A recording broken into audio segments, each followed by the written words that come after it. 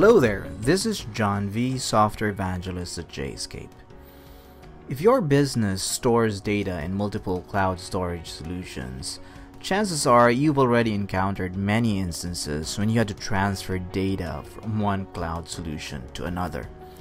In this video, you'll learn an easy way to do that using JSCAPE MFT Server. As an example, we'll show you how to set up JSCAPE MFT Server so that you can automatically copy data directly from Azure File Service to Amazon S3. Note that although JSCAPE MFT Server will be orchestrating the copying process from Azure to S3, none of the files being copied will be stored on your JSCAPE MFT Server host. One advantage of using JSCAPE MFT Server is that because you already use it for a wide range of file transfer workflows, adding cloud-to-cloud data transfers into the mix further simplifies management of your organization's file transfer processes. Alright, let's get this tutorial on the road. I'm going to assume you already have an Azure File Service account and an Amazon S3 account. If you already have those, log into your JSCAPE MFT Server Administrative Web User Interface and go to the Trading Partners module.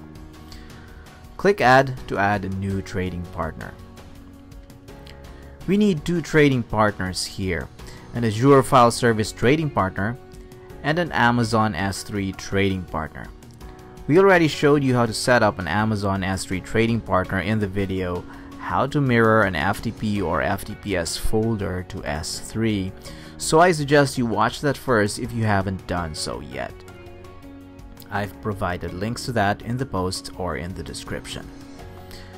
To add an Azure File Service trading partner, just expand the protocol drop-down list, select Microsoft Azure File Service, and then click OK. Give this trading partner a name, say TP-Azure. Next, specify your Microsoft Azure storage account name and its corresponding access key. Click the Test Server button to test your connection. If the test succeeded, click OK. Once you get back to the main screen, you should see your newly created Microsoft Azure File Service trading partner among your list of trading partners. Of course, you should also see your Amazon S3 trading partner. Now that you have your Azure and S3 trading partners ready, the next step would be to create the trigger that would copy data from Azure to S3. Go to the Triggers module and click Add. For those who are using JSCAPE MFT Server version 12.1 and higher, you'll be presented with a trigger template dialog where you can choose a template that best defines the workflow you're about to automate. Let's just leave that blank and click OK. Give this trigger a name, for example, copy from Azure to S3. After that, specify an event that would initiate this mirroring process. We just want this trigger to execute at a particular schedule, so let's just choose the current time event type. In the next screen, you can use the expression builder to build an expression that would define the schedule when this particular trigger should fire. I want my trigger to execute at 5:59 a.m. every day, so I built the expression as shown on the screen. When you get to the next screen, click the Add button to add a new trigger action. This is the part of the trigger creation process where you would specify how the copying process should be carried out. Select the trading partner's synchronization action from the drop-down list and then click OK. Let me now walk you through the key settings for this trading partner's synchronization action. The first ones you'll encounter are Partner A and Partner B.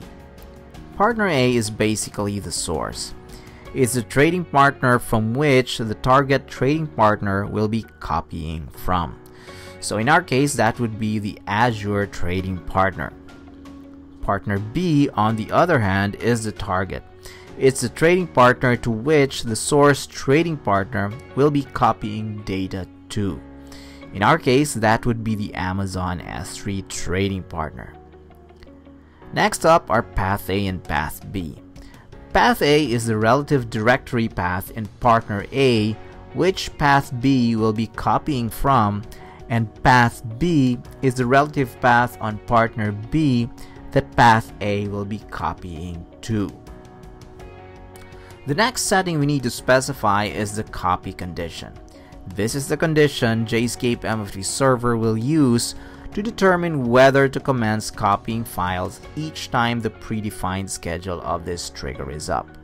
If you select different time, JSCAPE MFT server will commence copying if it sees that file timestamps on A are different from the ones on B.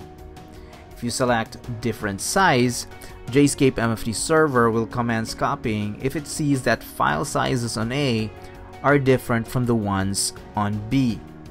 And if you select different content, JSCAPE MFT server will commence copying if it sees that the content in A is different from the content in B. Let's just choose different time for now. Another setting you need to specify is the synchronization mode. There are 4 options. There's mirror, wherein new and modified files from A are copied to B and redundant files in B will be deleted. There's synchronize, wherein new and modified files from both paths are copied to each other. There's backup, wherein all files from A are copied to B. And there's contribute, where new and modified files from A are copied to B.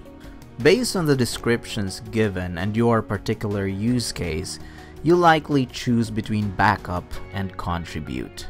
I'm going to choose contribute, so my trigger is only going to transfer files from A that are new and or modified. Lastly, you need to specify the result directory. This is where the results of the copying process will be written to. Click OK and then drag an arrow from the start output of the workflow node to the trading partner synchronization node. Then click OK to finalize the trigger creation process. That's it. Now you know how to configure JSCAPE MFT servers so that you can copy data from Azure to S3.